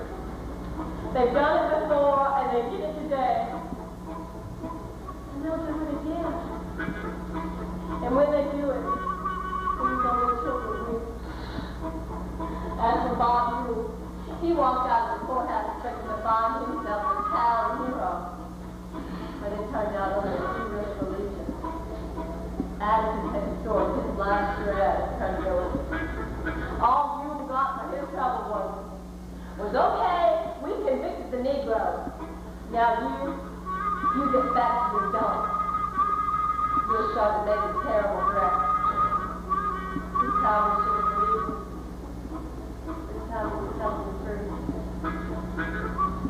I heard Mama had a juvenile. I didn't want them to see me going back to the knothole in the tree. I was left a note there, thanking whoever it was who left me on the night for crime. I thought there might be an answer. But what I found. David! David! Someone's in our home and David! Anything the matter? What? No, nothing the matter. Our home's filled with demons. I filled it up. Why do you do that, sir? Oh, tree's dying. Plugs them see me when they're sick. You ought to know that, Miss Jean Louise. Tree don't look sick to me. Whoever caused those circumstances wasn't me. Why'd you run ahead? Get on, Mr. No, You. one bit. Why she sit outside the courthouse talking to me? Yes, that's one. But it hasn't one really. We can still do something. It seems to me the minute Mayor will open her mouth and scream, Tom Roberts. Dead man. Gerald! I'm absolutely surprised at you children. Did Addison give you permission to go to court? And why were you sitting over there in the colored section? Several people mentioned it. Wasn't it right close over there? Ha! Stephanie, But do you think it's wise for children to sit in the colored we've section? made the child this way for them. They might as well learn to cope with it. So they don't have to wallow in it. What happened in court today is as much a part of makeup as missionary tea. Well, excuse me. Don't suppose they understood anyway. It is too bad you had to see your daddy get beat. When I get grown, I think I'll be a clown. What do? Yes, sir, a clown. There's one thing in this world I can do about folks.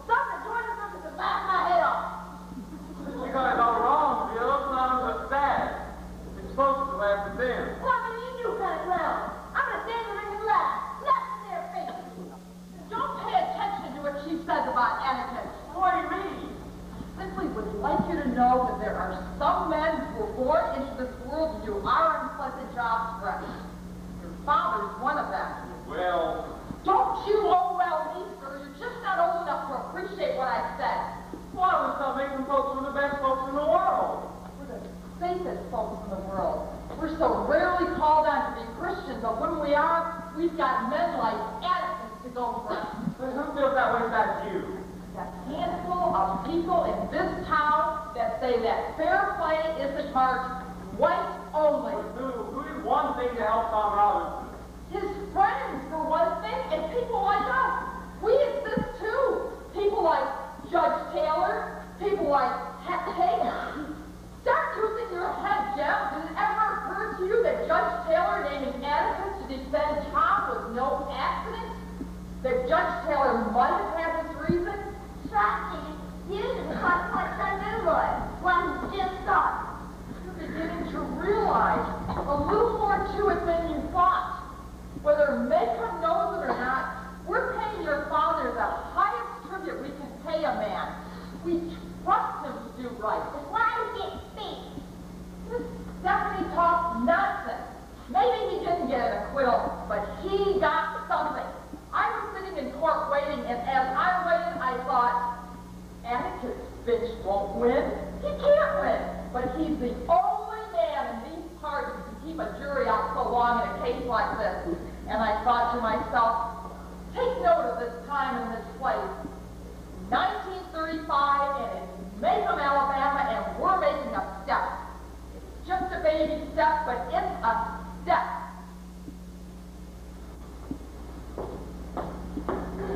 I'm going into my kitchen now, and I'm going to make a cake. I would be pleased if you all would come over and have some of my cake. Oh, yes, Mother. Thank you. Mr. Dill?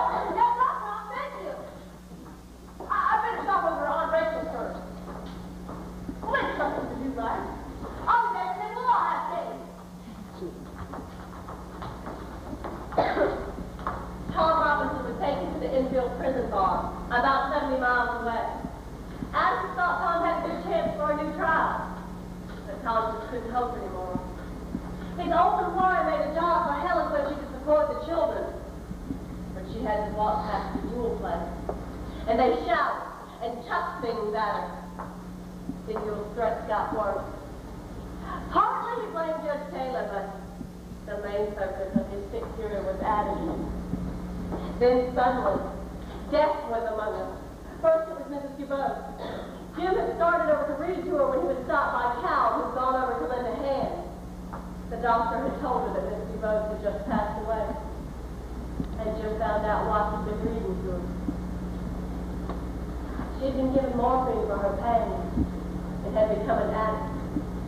But she wanted to break herself of it before she died. She wanted to leave the world beholden to nobody and nothing. Jim's reading was a distraction. It was a help. So that's why you said I had to read to him. Her views on a lot of things were quite different from mine. But I was glad she asked me to read to her. Hey there, Finch. I wanted you to see what real courage is. Got some good news for you there, Mr. Finch. Courage isn't a man with an eye in his hand. Jim is when you know you're living before you begin. But you begin anyway and you see it through no matter what. You seldom win, but sometimes you do. Mrs. DeBose won all 98 pounds of her. Don't you want to hear what it is, Mr. Finch? Mr. Finch? Yeah! Please! What's wrong, What is it? I'll tell you what it is. They shot that nigger. They shot Tom! She was running. It was during their exercise period. They say this broken come blind and started to fence. Started climbing over right in front of them. Cal, take him inside. You children go inside. I heard he put 17 bullet holes in him. I told you to go inside. Did they give him any warning? Did they try to stop him? They hollered. They fired some shots in the air. They didn't shoot at him because he was almost over the fence. Mr. Finch, why did they have to shoot Tom? Helen, to them, he was just an escaping prisoner. He wasn't Tom to them. But why couldn't he wait for the appeal? I don't know. I told him we had a chance, but I couldn't say we had any more than a chance. better for quite Miss Jenkins. Ain't that just like a nigger to cut and run?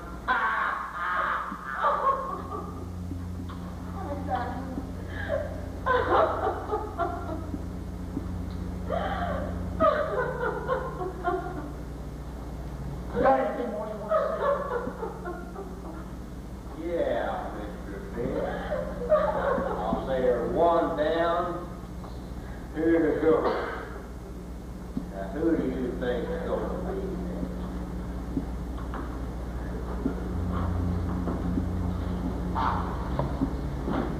Well, I believe I should get the shotgun loaded with double R. He doesn't have a shotgun. I can't believe Bob will ever really come after me.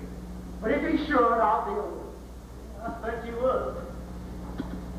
Was Tom really shot up that much? There's Tom, but I don't know. You just better be careful. Thanks. Hey, I guess I'm worried about you. I think you should get a gun. Twice to go inside. It's all going to be with Helen. Remember, she's someone who's heard enough about guns. Atticus was underestimating what anger and sick frustration could do to an already unbalanced man. Halloween night, we found out. Miss Grace Merriweather had composed an original pageant, make them tally, and her and Sarah, from the mud to the stars, to be performed at the school auditorium. There was also to be a prize of 25 cents for the best costume. She thought it would be adorable if some of the children were costumed as the county's agricultural products. Cecil Jenkins was to be a cow, and Miss Boone would make a lovely butter bean, and I was to be a ham. Atticus did a discovery all week, and said as casually as he could that he just didn't think he could stay at the pageant tonight. Jim said he would take me. Before we left Calpurnia, I had a pinprick of apprehension. When I asked her what was the matter, she said, "Oh, nothing. Nothing. Somebody just walked over my train." The wind had come up and Jim thought it might be raining before we got home. There was no room. Thus began our longest journey together.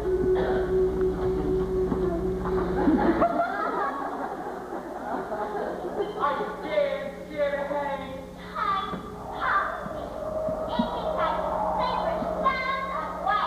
Ain't no white life in that. Get off the road, don't suck my breath. Just get out to go back to the graduate place. How can you tell?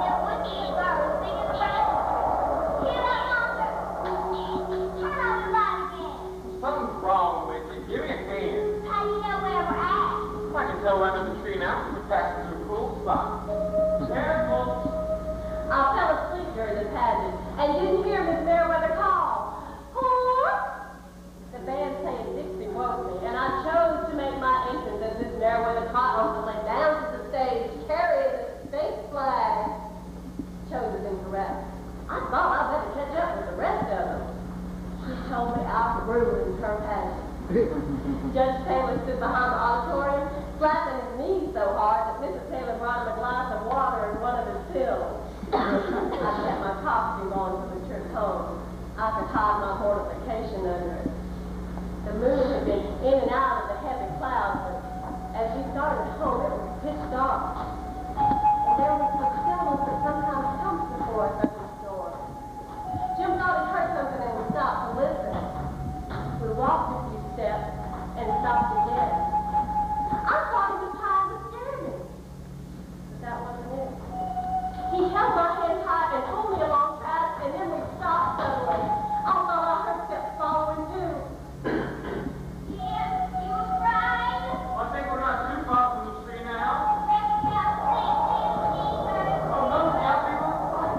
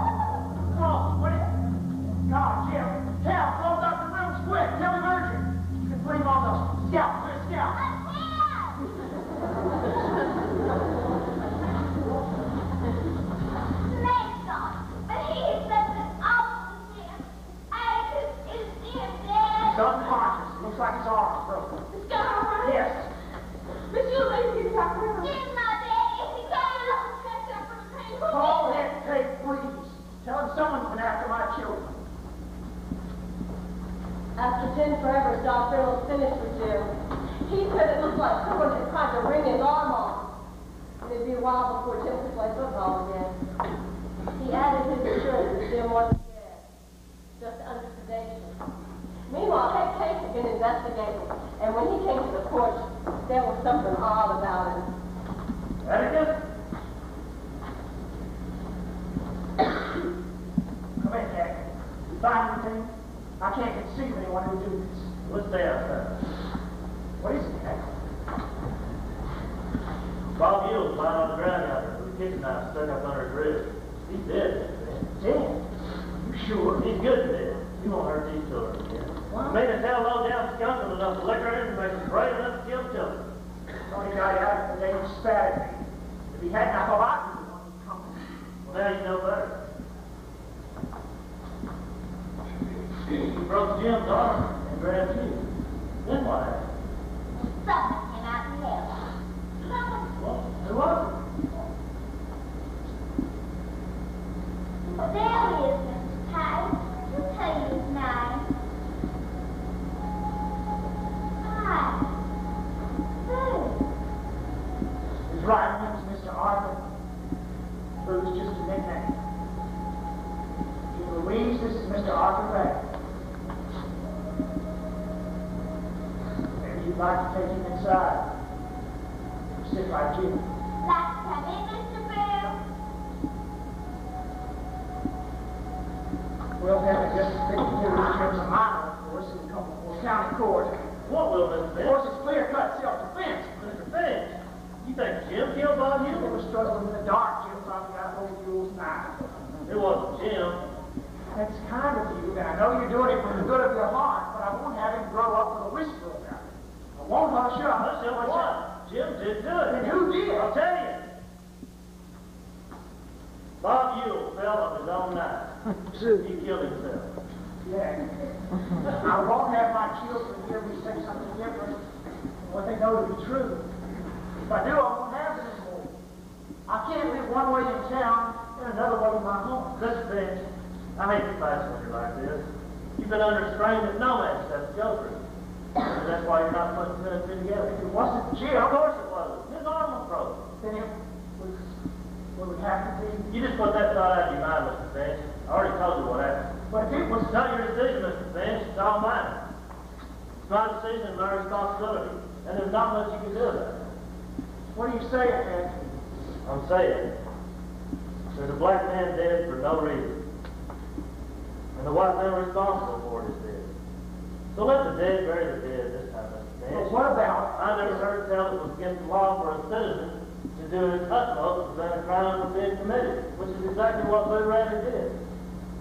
Now, you may say it's my duty to tell this town all about it. I'll hush it up. Know what would happen then? All the ladies in Macon, including my wife, would be knocking on his door, bringing angels to his case. My way of thinking, dragging him with his shy ways into the limelight, that's sin.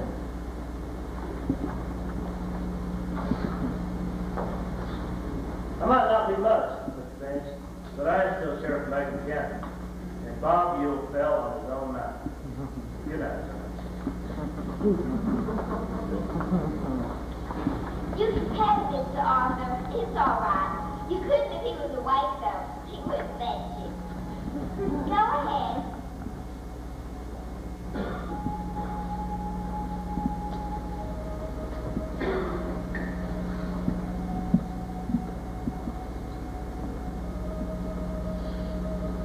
Scout, Mr. Yule fell on his knife. Can you possibly understand? Yes, sir. I understand. Jean Louise, Yes, Mr. Boo? will you take me home?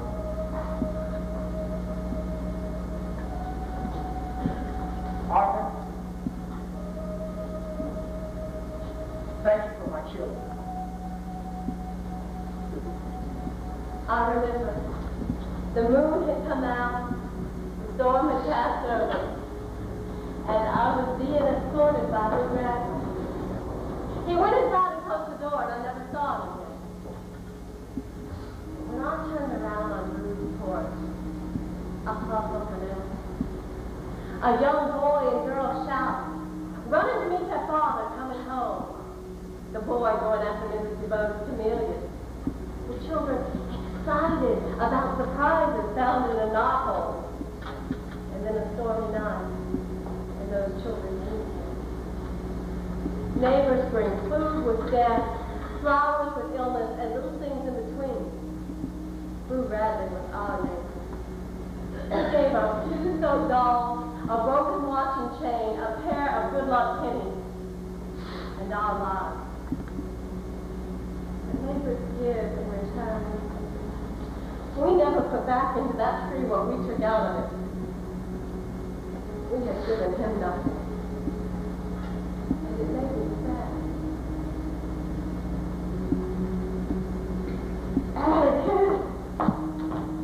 I was already starting to stand in other people's shoes. The thing you wanted, Atticus. Did you ever know?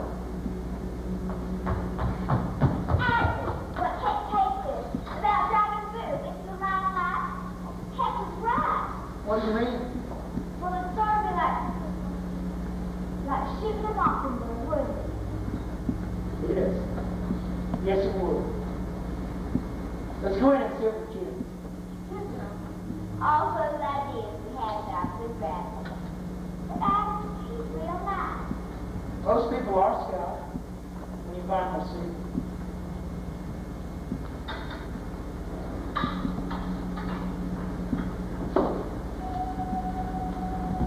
He went in Jim's room and turned out the light. He would be there all night. And he would be there when Jim wakes in the morning.